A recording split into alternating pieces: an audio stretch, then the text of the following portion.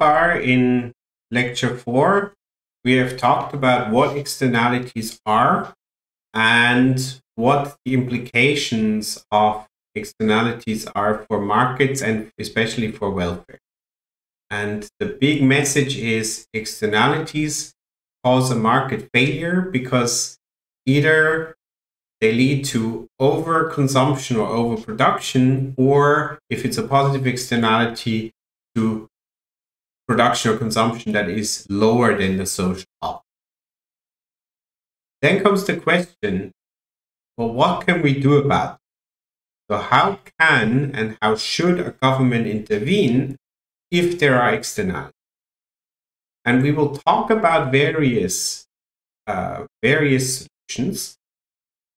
Then we will actually start with a market-based solution that paradoxically is called a missing market.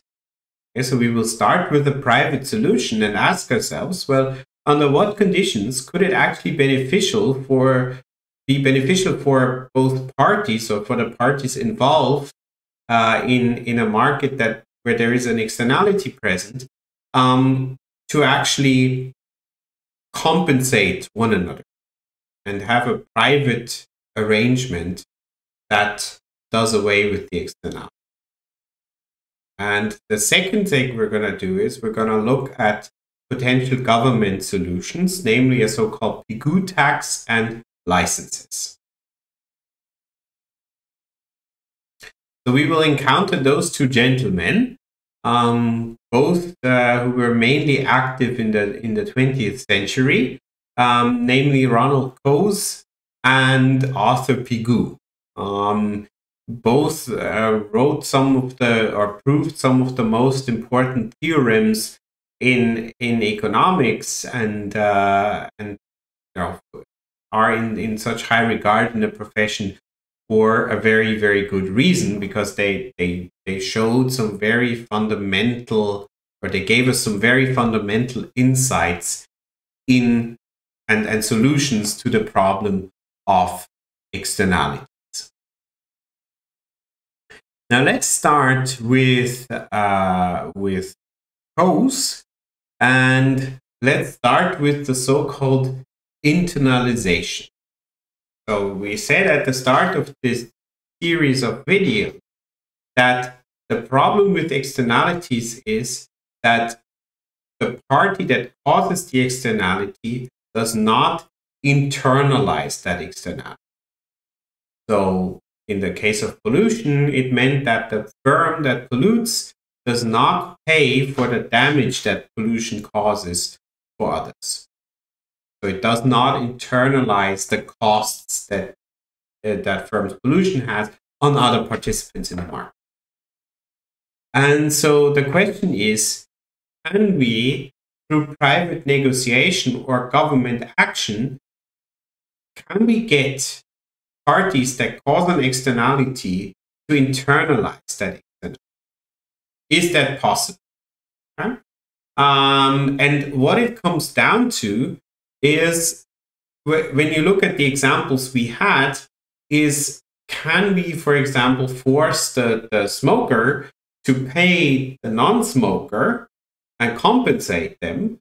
Or could we have the opposite scenario where the non-smoker pays the smoker to smoke less? Or where the fisherman pays the steel producer to reduce pollution? Which sounds now like strange examples. You know, our moral intuition tells us that's wrong. But nonetheless, it's useful as a starting point to think about under what conditions a private negotiation that comes to an efficient solution is actually possible. And then in a second step, we can think about, well, what are the limitations? So that's what we're going to do in the next slides, and then also in following videos. So we're going to start by looking at the Coase theorem. And the Coase theorem tells us the following, that the problem of externalities can be solved privately, so without government intervention, when two important conditions are met. So the first one is that there must be well-defined property right.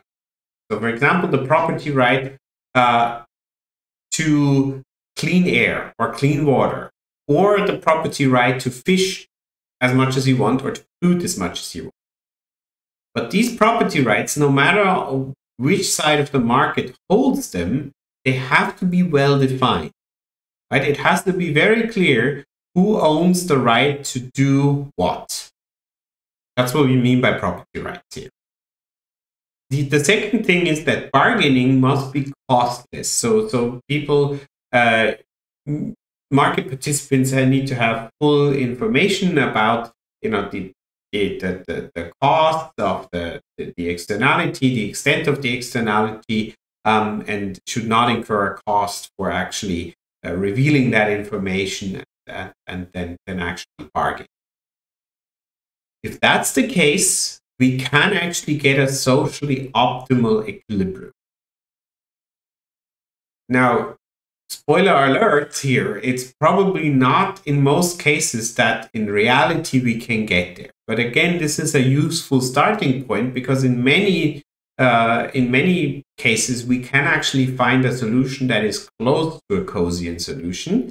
And in others, we better have a government intervention because the Coase theorem simply breaks down.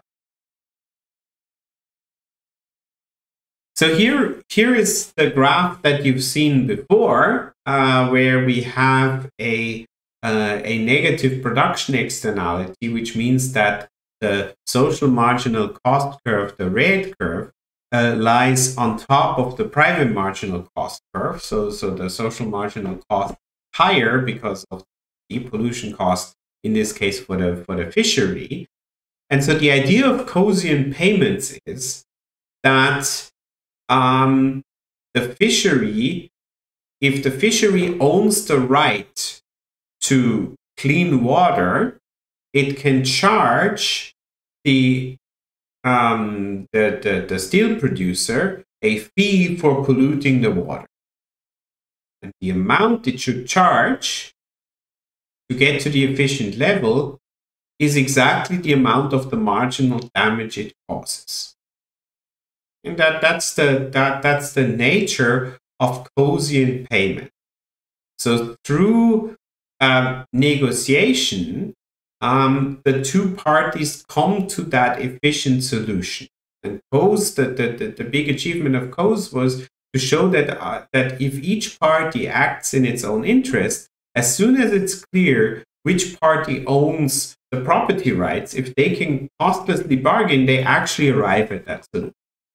And I will walk you, in the next video, I will walk you through an example. We'll use the example of a smoker and a non-smoker of how they would arrive at such a solution, which seems initially counterintuitive, that they would actually arrive through private bargaining without intervention at that solution.